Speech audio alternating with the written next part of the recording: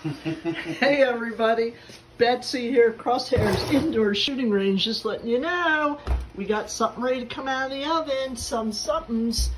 So, we just finished, these are some of our first prototypes. I'm really super excited. These have been baking in a 200-degree oven for a little while. So, just to give you an idea, here we go. So this is our first Cerakote. This is a rail.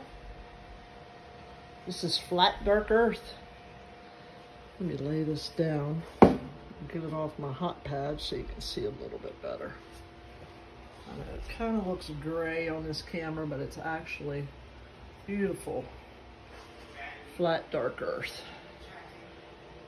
I am super excited about this, and I seriously hope that you all are too, and we can do this for any metal, any polymer, plastic, you name it. Hope you enjoy it, and I hope that you'll bring your parts and pieces in, or you'll just buy some from us.